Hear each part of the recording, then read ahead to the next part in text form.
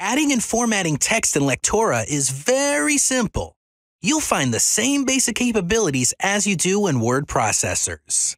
The easiest way to add text to your title is to copy and paste it from an existing document.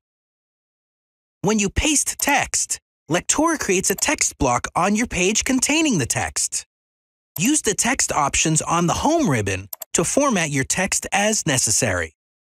If you intend to write while working within Lectora, add a text block from the Insert ribbon. Double-click within it and begin typing. You'll find additional formatting options within the Contextual Text Block Properties ribbon. If you want to create a hyperlink, double-click within your text block, highlight the word or phrase you want to hyperlink, and click the hyperlink icon on the Home ribbon. You can also right-click and select Add Hyperlink.